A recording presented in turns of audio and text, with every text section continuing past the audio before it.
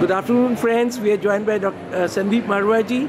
He is an eminent personality in Delhi and he's all over India. He's known. His students we are seeing today, the AAFT faculty, is all over here in this Vigyan Bhavan. So you're here today for the Doctors' Day celebration, Fit India, Medscape India. So what do you have to say? What message you have to give, sir? Let me take this wonderful opportunity to extend my heartiest congratulations to each and every doctor present here and doctors who are all over India putting their best to make this country a beautiful and a healthy nation. There's a very old proverb, healthy citizen means healthy nation. And I think for that we always need doctors. There are two professions which are the most important and the noble professions, and you know that I'm talking about being a doctor and being a teacher. And I'm very happy that this particular day is today being celebrated at Vigyan Bhavan with such a great pomp and show. And I think doctors, they deserve a lot of appreciation. They deserve a lot of respect because that's what is needed, especially on today's Doctor's Day. Right. So and I'm very happy that Dr. Sunita Dubey, who has been able to actually bring in the best of the doctors from all over India and abroad today under this one single roof. And I think this kind of events, this kind of programs are required and they are very important and necessary for the nation. So मेरा एक सवाल हिंदी में है because we are Bharat से हम लोग तो corona में हम लोग ने देखा कि सब doctors they were the real corona warriors.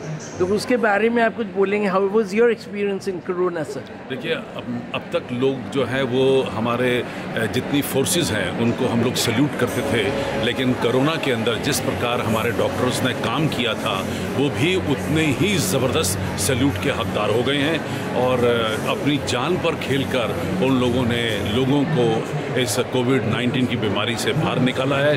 और ये भी हम जानते हैं कि जिस तरह हमारे सिपाही सरहद पर अपना देश के प्रति बलिदान दे देते हैं, इसी तरह डॉक्टरों ने कोविड के दौरान अपनी जान पर खेलकर लोगों को किस तरीके से इस बीमारी से बचाया है, वो तारीफ के हकदार हैं और उनको हम लोग तहे दिल से बहुत बहुत उनका शुक्रिया करते हैं और उन्हें धन्यवाद देते हैं। शुक्रिया सर।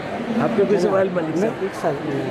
क्योंकि आज डॉक्टर डे है और आप इससे बड़े प्रोग्राम में पहुंचे हैं मेडस्केप इंडिया में, तो डॉक्टर साहब आपसे यह जानना चाहेंगे कि भारत की जनता और भारत की पॉपुलेशन कितनी बड़ी है, जो ज़्यादातर हमारे यहाँ गरीबी रेखा से नीचे लोग हैं और मध्यवर्गीय परिवार हैं, मिडिल क्लास के लोग हैं, तो हम मैसेज डॉक्टर अपना मैसेज कैसे दें, वहाँ तक वो कैसे पहुँच पाएगा जो आज सुविधा उनको नहीं मिली है, जो सुविधा ऐसा है कि ये मत भूलिए कि भारत अब एक डेवलपिंग नेशन है और सरकार की हर कोशिश है कि हर ज़िले के अंदर एक बड़ा अस्पताल, एक नर्सिंग होम, एक मैटरनिटी होम, एक कम्युनिटी सेंटर, एक आयुर्वेद सेंटर, ये वहाँ उपलब्ध हों।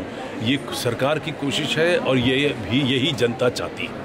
और मुझे लगता है कि इन ख्वाहिश और कोशिश दोनों के बीच में मेल हो चुका है और भारत सरकार दिलो जान से कोशिश कर रही है कि ये पूर्ति हो, क्योंकि अभी भी ज़रूरी बात है, इस बात को मानना पड़ेगा कि जितनी हमारी आज 140 करोड़ की जनता है उसके मुकाबले हमारे पास उतने अस्पताल नहीं हैं, उतने हमारे पास नर्सिंग होम नहीं हैं और सबसे अजीब बात तो यह है कि उतने डॉक्टर्स भी नहीं हैं। तो इसीलिए शायद मेडिकल प्रोफेशन को बहुत ज़्यादा प्रोत्साहित किया जा रहा है। ऐसे जैसे ये भव्य कार्यक्रम करने का मकसद ही यही है कि बच्चों को उत्साहित किया जाए, उत्तेजित किया जाए कि वो मेडिकल की तरफ भी बढ़ें और MBBS के कोर्स करके डॉक्टर बने, और साथ में ये भी प्रोत्साहित किया जाता है कि वो छोटे शहरों में और गाँवों तक जाएँ जहाँ पर आज अवेलेबिलिटी नहीं है मेडिकल फैसिलिटी की। शुक्रिया, बहुत शुक्रिया।